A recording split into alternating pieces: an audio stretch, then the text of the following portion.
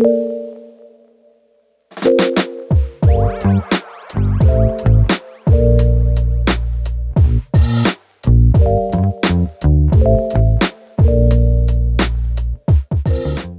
and welcome to another episode. My name is Manny and this is Grubanny, and today I'll be showing you how to make some pineapple skin tea.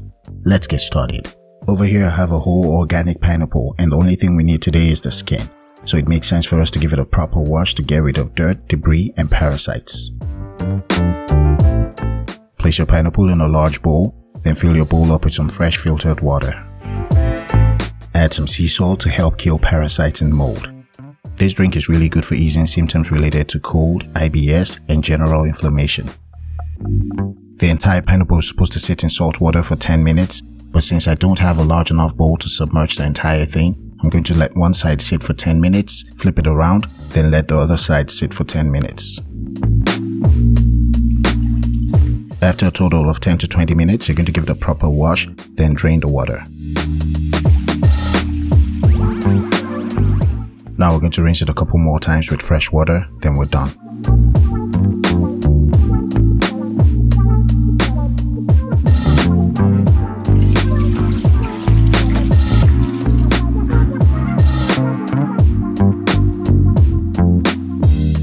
Even though the only thing we need from this pineapple is the skin, we're going to have to remove the crown to make it easier to peel.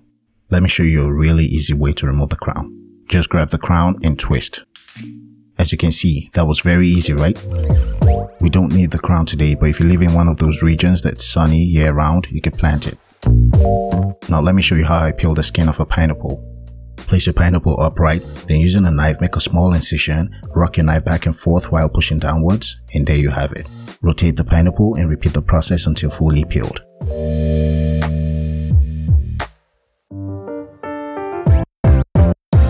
Rotate the pineapple while inspecting it to make sure it's fully peeled. As I mentioned earlier, we're not going to be using this pineapple flesh today, but I'm going to be showing you a really awesome recipe in the near future. This, however, is what we need today, and we're going to treat it like gold because it contains a really beneficial proteolytic enzyme called bromelain. The flesh and the stem also contains some bromelain, but we're only using the skin today. Set the skin aside for now.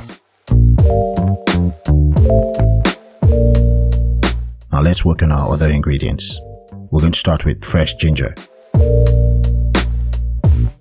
Fresh ginger has so many benefits, but I'm not going to go into them today. However, I can show you how to peel it easily. The easiest way to peel fresh ginger is by using a spoon.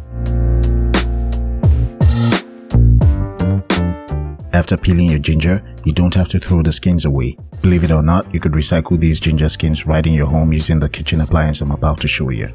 This kitchen appliance can turn approved vegetable scraps into a nutrient-dense dirt for your plants. It's genius. We'll talk more about this in the next video.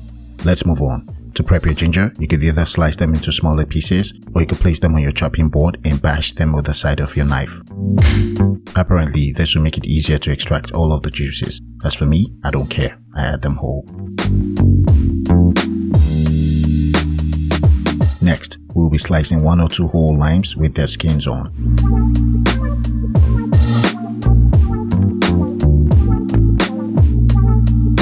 Just like pineapple skins, limes contain a ton of vitamin C and antioxidants, which are really good for the skin and for your immune system.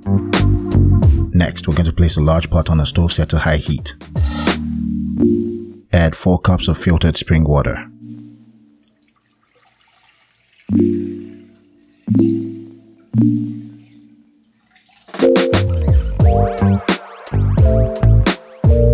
Add all of your pineapple peels to the pot.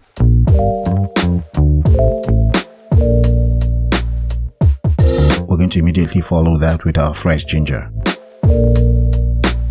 Next, add your sliced limes. Immediately follow that with about 10 cloves. Next, add a pinch of Ceylon cinnamon.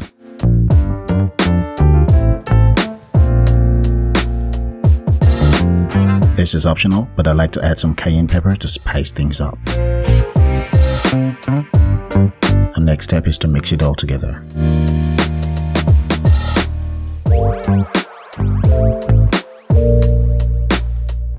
I like this drink really hot as it helps ease my cold symptoms. Finally, we're going to cover it and bring it to a rolling boil for 10 minutes. After boiling for 10 minutes, turn the heat all the way down, cover, and let it simmer for 1 hour. After simmering for 1 hour, you should be good to go. Now we're going to have to strain this. Pass it through a strainer or a cheesecloth. By the way, please look up Grubanny on Instagram and follow me there. I really need the help there. Finally, squeeze out the remaining juices using a potato masher or a spoon. These scraps can also go into the kitchen appliance I showed you earlier.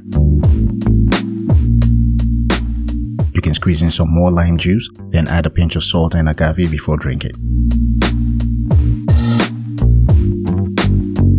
Here you go. Enjoy.